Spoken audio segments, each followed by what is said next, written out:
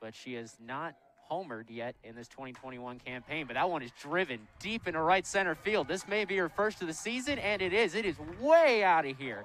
2-0 Bruins. The announcer's jinx. Jordan squares it up, sends it deep to center.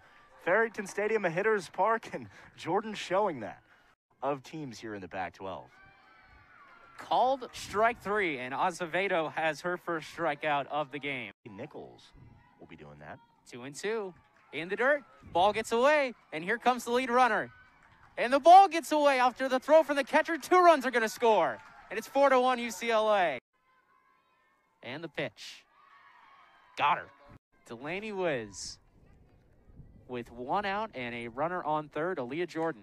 And Wiz gets under this one, skies it to center, but actually this will be the left fielder making the play. Wagner tagging his Jordan, the throw to the plate offline, and Jordan scores the 5th run of this UCLA game. That one to left, that'll get in the gap, and the Bruins will regain that 3-run advantage. Wiz will look to take 2, and she will do that standing up. 1 run. As she'll swing and a miss there, and the 0-2. Looked at, called strike 3. Good in the ability to slide under attack. That one popped out, carrying towards the foul line in right.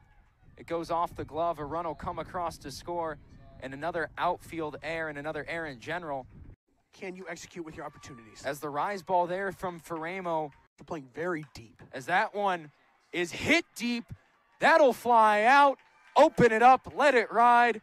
Touch them all. Wiz gives the Bruins now an even more commanding lead as they lead 9-3 here in Tempe. The 59th pitch of the day from Ferramo gets her swinging, punch her out, and end the game there. So